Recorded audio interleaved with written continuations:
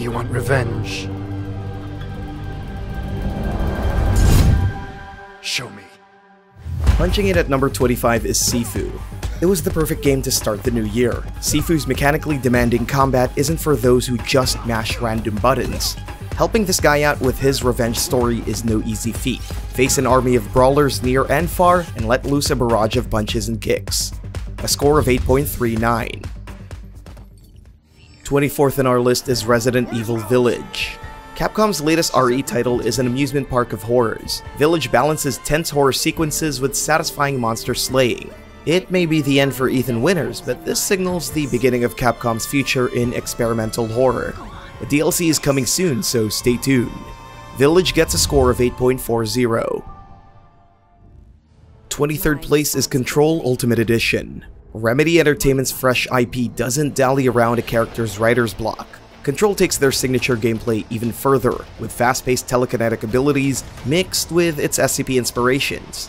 This Ultimate Edition contains 2 of their story-focused DLCs into one collection, a score of 8.43.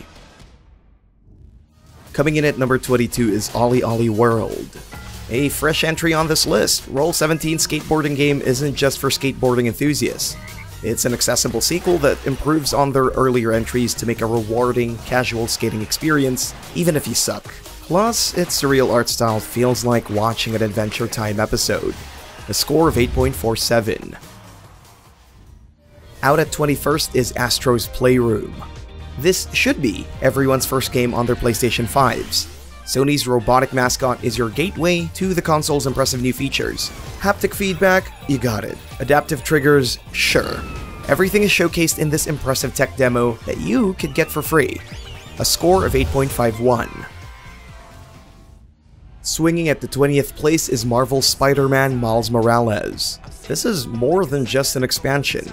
Insomniac's follow-up to their hit superhero video game isn't putting the spotlight on Peter Parker.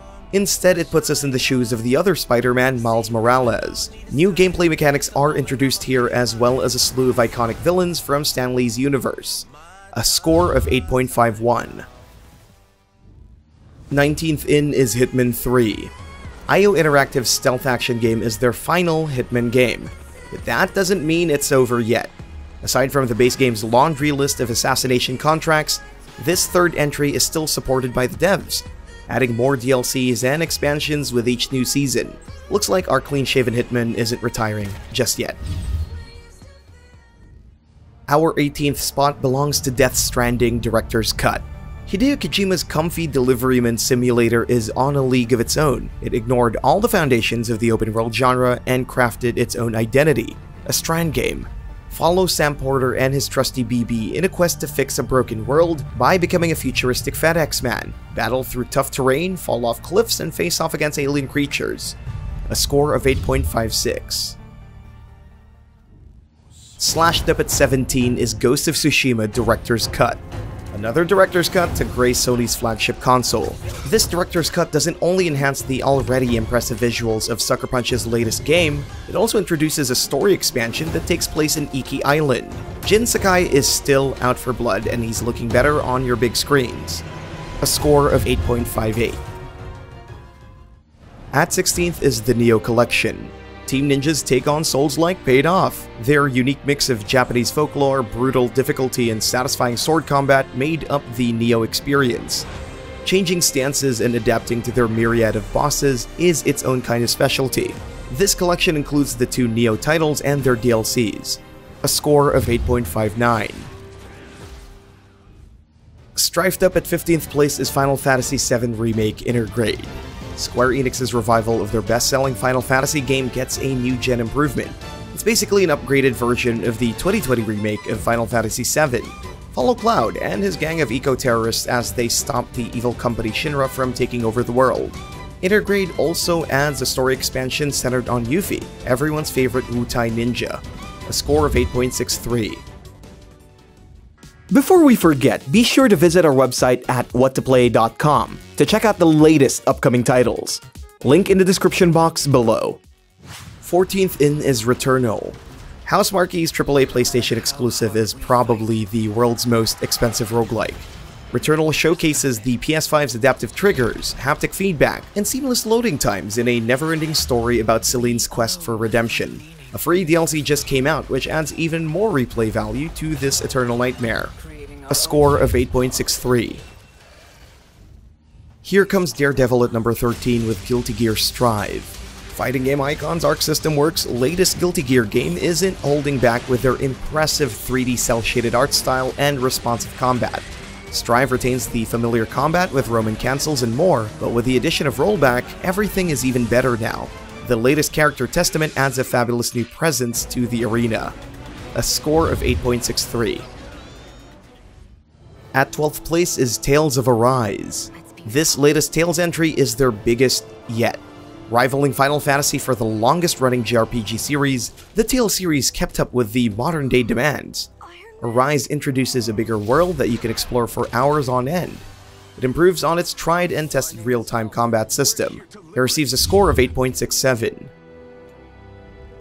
A storm approaching at 11th with Devil May Cry 5 Special Edition. Built for the new-gen consoles, Capcom's character action game increases the momentum with Dante's long-lost brother, Virgil, as a playable character. Apart from that, this special edition also comes with new modes that pushes the PS5 even further. It has a score of 8.69. Ranked 10th is Uncharted Legacy of Thieves Collection. Nathan Drake's adventure pioneered the evolution of Sony's PlayStation. This Legacy of Thieves collection includes the two blockbusters Uncharted 4 and Chloe Frazier's solo outing in The Lost Legacy. Both of these titles are remastered for your new-gen needs, perfect for those massive screens. A score of 8.69. At 9th we have Gran Turismo 7. Fresh from the oven is Sony's premier racing franchise. Despite the recent backlash, Polyphony Digital's latest is still a strong entry for the series. Gran Turismo 7 never tries to reinvent the wheel, pun intended, but they were definitely hard at work improving the driving experience with new customizations, cartooning options, and a more immersive atmosphere. A score of 8.75. Coupled at 8 is It Takes Two. This award-winning co-op game from Josef Fares is all about teamwork. Be it with your friend, your significant other, or even your little sibling. It Takes Two will surprise you with the variety of its gameplay mechanics all throughout its lengthy campaign about fixing a broken marriage.